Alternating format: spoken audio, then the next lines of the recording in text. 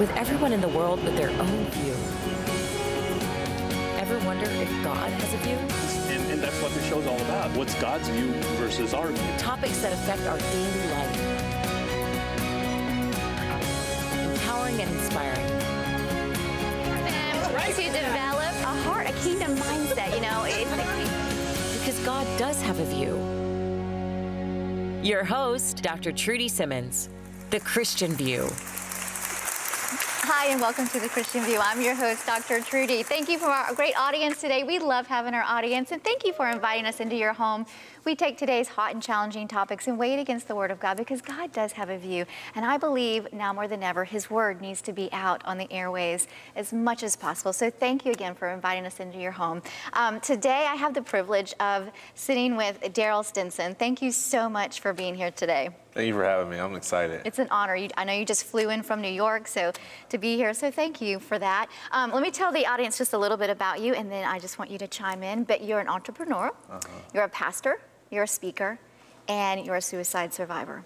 And to me, that just speaks volume because you've been through the valleys and you've been on the mountaintops. So let's just talk about the valley first and then get to the mountaintop. Just straight for the valley. Yes. Oh, gosh. Man, so I played football at Central Michigan University. I was actually a top 100 athlete. Okay. And originally from Jackson, Michigan. What that meant for me is that I was going to be successful. Being a professional athlete is how I was going to get my family out of the hood. Right. I was going to be rich and famous. I grew up in church, but I fell away, and I was actually agnostic for a good chunk of my life. I didn't believe in organized religion. And so I was supposed to go to the NFL. Right. And I got hurt, had back surgery. Oh, okay. At the end of my true freshman year. At the end of your freshman year, you got hurt and had back surgery. I had back surgery. Okay, Had so things changed. Oh, big time. Yes. I mean, the rug got ripped right from under me. But since sports wasn't what I did, it was who I was, it was my identity. Right. I couldn't just let it go. And I always tell people, like, whenever your identity is attached to something external, you'll make poor decisions. Right. You'll always do what has that thing's best interest in mind, that relationship, that career's best interest, rather than your own. Right. And so that's what I did. It was better for me to play hurt because I was better than the next guy fully healthy. Right. Okay. Even after the back surgery. Even after the back surgery, because I was good like that. Right. You just worked through the pain. Well, opioids. Okay.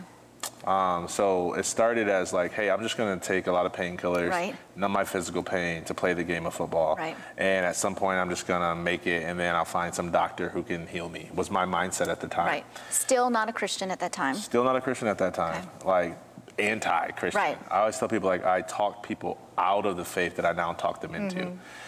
So definitely anti, didn't want anything to do with that. And, you know, long story short, it just, I lasted for about 2 years through opioids and some different things, and we can dive in if you want to. But ultimately, I started to take so many opioids that it was thinning my blood to the point where every time I made contact on the field, my nose would bleed. Oh, wow. Okay. Yeah. That's serious. Yeah. And coaches saw that. And then I was telling them it was allergies, and they were like, it's not allergies. Right. So they kicked me off the team, and I was forced to face the fact that I didn't know who I was outside of athletics. Right. I had no identity outside of my career. Right.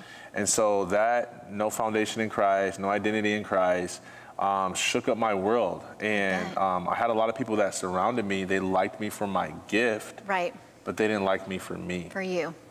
And so when I was no longer playing sports, nobody really saw me, and I got depressed. Right. And I started to use the opioids not for physical pain, but to numb my emotional pain that my career was over. Right. And rejection from all the people that you thought were your friends were now rejecting you. Oh my gosh, yes. Totally. You know, like how's it going, Stins? How's your family? What's going on? Asking me about the games, always interested in my life, not going to the league anymore. It's like I didn't even exist anymore. Right, right. And then I had a girlfriend who I was dating for 4.5 years, left me and got engaged to another man. Wow. And so it was just like rejection after rejection after rejection. And I said, see, no one really loves me for me. They just love me for my gift. Right. And so ultimately I started to toy around with suicide, you know, started to try to overdose on pills, get in car accidents, just really living recklessly because I wanted to end my life. Right. And I'll share this story here because this will be good for the audience. Right. But my last suicide attempt, I was in a vehicle. And I drank a fifth alcohol, I smoked a blunt, and I wrote my suicide letter. Saying goodbye to everyone I love. And my plan was to drive off a road onto an intersecting highway and end it. Right. So I start heading 75 miles per hour down a 35-mile-per-hour road, and I'm white-knuckling fists, mad, angry at the world. And in the middle of that, my mother, who didn't even know what was going on, right. but had that mama Holy Spirit right. intuition. Was she a believer at the time? Oh yeah, yeah, okay. yeah, oh yeah, oh yeah. Praying mom. Yes, they say yes. if you have a praying mother or a praying grandmother, good luck trying to be a sinner, because it's not gonna work. Right. And so I'm in the middle of this white knuckle fist, right. driving down this road, angry at the world. My phone is actually on silent. I see it ringing. It's my mom calling me, and she convinced me in the middle of my last suicide attempt to come to her to get help. Right. So she admitted me into a psychiatric care facility, and it was there my life changed forever. So what happened? Man, my eyes were swollen shut. Okay. I couldn't open them, but just a slit. A woman with green pants comes in and says, Daryl, I don't know who you are. I don't have jurisdiction to be back here in this part of the hospital. Right. But God sent me to you to say, you need to say yes to him. Amen. But my heart was so hard. Right. I didn't believe in that. How was God going to heal my back? How was that going to bring back my career or my girlfriend? It wasn't going to do any of that. Right. So I remember saying, just leave me alone. I just want to die. She left. My grandmother had drove from an hour and a half away from Jackson to Detroit. She came in. She's a praying grandmother. And right. she said, hey, I've been praying for you all the way here. God told me, you know exactly what to do. You need to say yes to him. Amen. Same command. Right, right. Two different people yes. who didn't talk to each other. Right. And I couldn't deny that it was God, but my heart was still so hard. I said, Grandma, that's your God. That's your God. Right. And all I know how to describe it is that Grandma prayed for me for about 5 minutes. She backed away. It was so heavy, so depressed. It felt like wet blankets was in the room. And I heard that still small voice speak to me and say, Daryl, will you say yes to me? Wow, that is amazing. We're going to take a short break. We'll be right back with more here on The Christian View. Don't go away.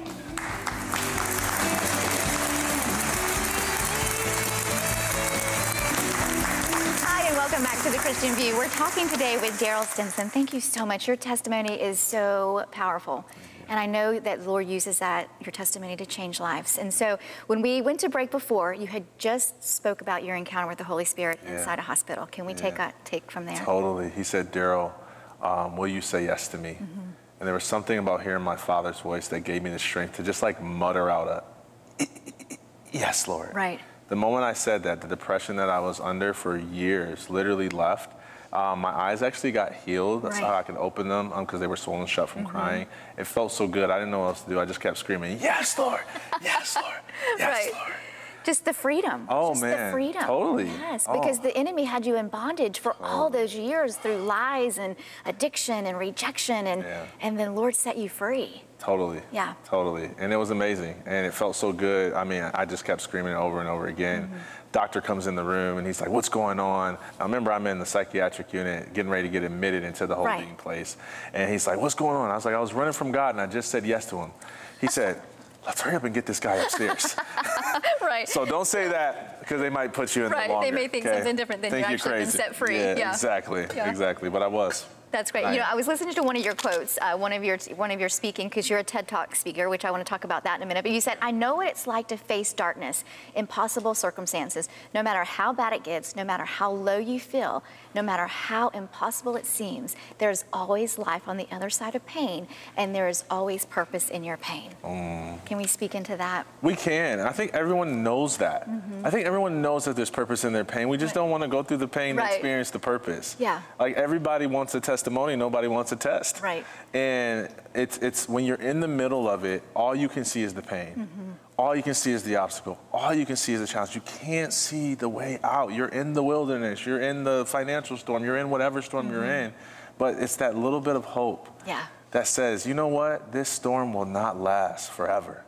And I believe that little glimmer of hope is how we experience the light and how we turn our tests into testimonies. Amen. Is there a scripture that you cling to during that time? Well, that time I had no scripture. That time I just had an encounter that awakened me. Okay. Now, man, oh man, I have so many. Yeah. I'm just full of the word. So it's like now I got so much word that the season's not like, in fact, like now when I go through tests and trials and famines and like wildernesses, now I'm just like, I'm a little crazy Christian. I get a little excited. I'm happy because I already know, like, God, nothing happens to me, everything happens for me. Right. And so, man, God will use everything for your good. You know, like there's so many scriptures we could just spit off. It's full of it. And I think if we could get to that, if people could get to that point in their life with their relationship with the Lord, knowing that God is for them, and so he will orchestrate everything for our good and his glory, we would probably be a little lighter on our, a little lighter, that joy, the unspeakable joy would be able to be bubbling up more than not, because so many people are so burdened by life. It's what the scripture calls the engrafted word of God. It goes from head knowledge to heart knowledge to soul knowledge. Right. I mean, you know it, that you know it, that you know it. It's not something you've read. It's not something that you quote. It's not something that you heard some other speaker or pastor say. It's something that you know in your soul to be true. Yes. And that is what you build your life on. That is the solid rock. That is the foundation. That is it. That is the truth. The truth will set you free. You know the truth, and the truth will set you free. So fast forward, the Lord is using your past to help other people live a victorious life. Totally. So let's share what you're doing now. Man, I'm helping leaders get their messages out to the world. You know, I used to say, like, I want to change the world, I want to change the world. And it was all about me sharing my story and impacting a lot of people. Right. Helping people overcome mental health challenges and all the things that I did. But what I realized is that I'm just one person, and that my story will only reach the former version of myself. Right. How can I empower other Trudys to reach the former Trudys in the world, and other Jacks to reach the former Jacks in the world? Right. So I help leaders to do that through putting them on TEDx platforms, helping them get in speaking engagements, and get their messages to the people who need to hear it the most. Right.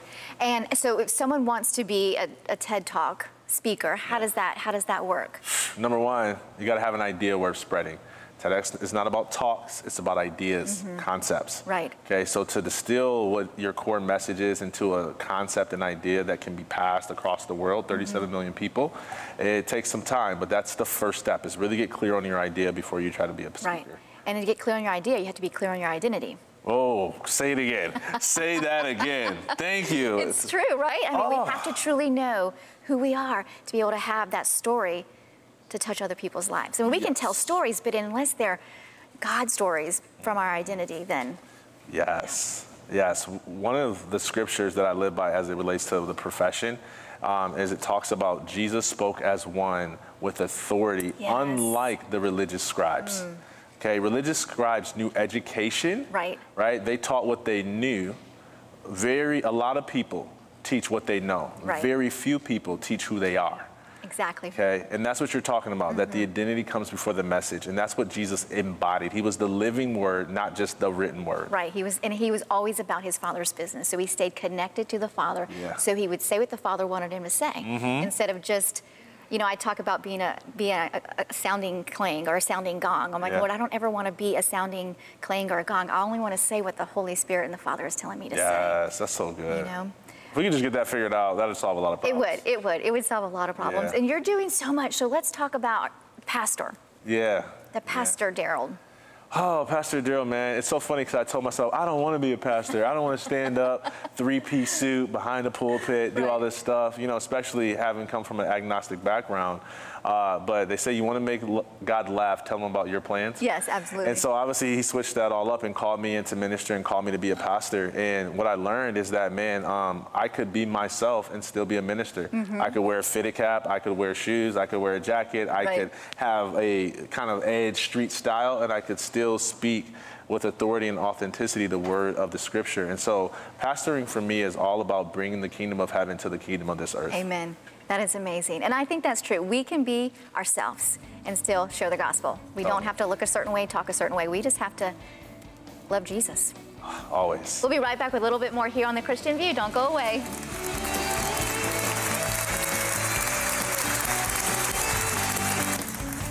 Hi, and welcome back to The Christian View. We are talking today with Daryl Steinson. Thank you so much for being here. It has been such a pleasure having you.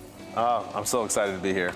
You founded secondchanceathletes.com. Yeah. Let's talk a little bit about that. Yeah, man. So Second Chance Athletes was formed because I noticed that after following the Lord for some time, that I had found something that I loved just as much as I love sports. It was in ministry, it was in serving other people.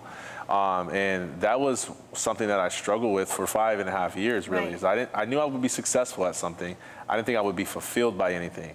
And I got to that place, and I realized that a lot of my peers were living their current life as if it was second best to their former life as an athlete. Right. It was like the glory days, and life was downhill from then. Yeah. And I didn't feel like that was God's will for people's life, like exceedingly abundantly, from faith to faith, from glory to glory. Right. And so I started to ask the Lord, how did you bring me to this place where I wouldn't trade this life for a life as an athlete? And he walked me through what was 5 phases of transition. Okay, and that became this best-selling book that I wrote, and that became the launch of Second Chance Athletes, where we give former and forgotten athletes a second chance to succeed in life without the demands of sports. Oh, I love that. So let's talk about your book. You have a new book coming up. Yes. So the new book is called Speak Naked. Okay. Okay. I know, right? That's very vulnerable. It's about vulnerable public speaking. That's what it's about. And it came because people were talking about how many, you ever hear that people fear death, or excuse me, fear public speaking more than they fear death? Yes, Okay? yes, that's the #1 fear. Exactly. That, snake's height, and death. Some other phobia, right? And so they were asking me about that, like why would we rather be in the casket than giving the eulogy? And I said, it's because public speaking is like psychologically undressing in front of other people. Yes, I can see that. Right. You know, we talked earlier that we're both kind of introverts. Oh, I'm totally an introvert. And to be able to speak in front of thousands, you know, that takes a lot of inner strength. It takes a lot of surrender. Yeah. Good point. It does take a lot of surrender. A lot of surrender. It's like, it's not about me. Right. And that's true for anyone's path. If you think about it, like, God has a way of calling people to something that they cannot do without his help, his grace, and his empowerment. Amen. And so a lot of times what makes life so difficult, what makes fulfilling our purpose so hard, isn't the task itself, isn't the calling itself, it's our resistance to what the Holy Spirit wants us to do. And if we would just learn how to surrender, the path would be easier. Jesus said, my burden is light. Amen. Okay, and that's how that actually becomes a reality. Right, but we carry it, we just kind of drag it around. We're like, the burden is so hard, the burden is so hard. And Jesus is saying, just lay it down, trust me. Just trust me. I'm so scared, I don't want to do it. Who am I? And Joyce Meyer says, do it afraid. Do it afraid. Get up there and do it afraid. My pastor from my old church we were at for 18 years, he said, you know, he doesn't like public speaking, but every time he got up, he imagined the Holy Spirit going with him. Yes. The Holy Spirit is standing right there with him. And so he goes, I've got this, not because of me, but because of who's with me. Yeah. You know? Yeah. And then I heard another person say, you know, we know when we walk into a room, if we're born again believers, who's walking in with us. And the power of the Holy Spirit, if we allow the Holy Spirit to go in with us, then it's a game changer. Oh, totally. And I wish, it's funny, we say that so much. It's like they honor me with their lips, but their hearts are far from me. Right. And I just wish, like, my prayer is that people would just really get honest with their belief. Like, do we just quote it? Right. Or do we believe it? And if not, how do we bring ourselves into greater surrender to the truth? I can tell you one thing that'll help: action. Yes. Do it. I can say all day long, he's with me, he'll give me the words to speak, but I have to do this. I have to step on stage, I have to write the book, I have to do the thing, and then I get to actually experience his grace and his empowerment in my surrender. And we can rest in knowing that the outcome is up to him. Oh, yeah. When we say yes, when we surrender, when we walk forward, he's in control of the outcome. Thank you. And I know, like, okay, did I just mess up what I said? Did I? But God's, he's orchestrating everything. If we let them, if we just get out of his way and our way to let him work, that's what you've done. And you're encouraging and training and equipping other people to do just that. Oh, yeah, yeah. And it's a lot easier said than done, but the more you do it, the easier it gets. And so did you think years ago, no, laid in the hospital room, that you would be doing what you're doing today? No way. And if you would have told me, I'd have been like, just laughed at you. Because like speaking, no, I'm an athlete. Right. Like, no way. But, you know, God has a way. God has a way. The only thing that I knew early on that I did know I always do is write. Right. Like, I always had that passion. I knew I would do that. And so God is really using that in a powerful way. You know, I always say, pay attention to what you pay attention to. There was things that I noticed that would really captivate my eye, but I wasn't saved. I didn't have that enlightenment to know that that was God calling me into my future. So I want to go back to when you got saved. Yeah. We got a couple of minutes. What was the journey like? Was it you heard the Holy Spirit and everything just changed and life became normal, or? It was a seeking with a lot of ups and downs. I was still having a lot of mental health challenges, so I was seeing a counselor. I was thinking about quitting multiple times. But I was so hungry to find, like, God, why did you save me from suicide? Right. Why did you stop me from overdosing when I shoved a whole bottle of oxycodones in my mouth? Like, Right. why? And that search, I spent hundreds of thousands of dollars in professional development just trying to figure it out. I went to like every sermon, every Wednesday night service, every Christian conference, just seeking, God, what's your will for my life and who am I? Right. Like, who are you calling me to be? Like, why am I here? And it was a lot of that, probably for like 5 years of just toiling and learning and researching and trying and testing and failing until I really hit a sweet spot where it was less, really, it was just more surrender. Yeah. It was just more surrender, Right. more acceptance of who I actually am. If we could just accept who we are, oh my gosh, that's a powerful thing. That is so powerful. And you know, Daryl, I think that's a tool of the enemy. He wants us to compare ourselves thinking, well, you're not good enough. You can't speak well. You can't do this good. Look at what they're doing. And that's a tool of the enemy to keep us in bondage of not really celebrating who Christ created us to be. Oh yeah, man. If he can keep you comparing, then he don't have to compete. Right. Like you'll just compare yourself to other people and you'll talk yourself out of something you should be talking yourself into. Like you'll be like, who am I? I'm not a good speaker. I'm not a good writer. I'm not a pastor. I'm not this. I'm not you. Instead of just being who you are. Right. Nobody can do you like you can do you. That's right. Okay? And God, when he created us, he said it was very good. Of course. Because he created us in his image. Oh yeah. So if someone's struggling out there with identity, with their purpose, what would you say to them? I would tell them to surrender. I would tell them to worship until their soul surrenders to whatever the Spirit knows that they should be doing or they should be being. Right. And I'm telling you, worship until those chains fall off. I love that. Yeah. Just the visual of worshiping and seeing chains fall off. You know, I mean, that's powerful. Worship is powerful. And sometimes I think it's a lost art because we're so busy trying to be that we're not just sitting and worshiping and ushering in the Holy Spirit. Totally. Yeah. Totally. Worship is a full surrender. And I think one of the reasons we struggle is because we think we have to worship like we do in corporate church. Right. And worship music is a part of it, but sometimes dance is a part of it. Sometimes journaling is a part of it. Right. To each his own. Absolutely. We'll be right back with a little bit more here on The Christian View. Don't go away. Hi, and welcome back to The Christian View. We've had a great discussion with Daryl Steinson. Thank you so much for being here today. Thank you for having me. Make sure you check out his website. He's doing amazing things in the kingdom and greater things to come, I know. Thank you for tuning in. We love you. Know that God sees you. He loves you. He has great things for you. He will never leave you nor forsake you. So stay connected to a Bible-believing church, and we'll see you next time here on The Christian View. Bye-bye.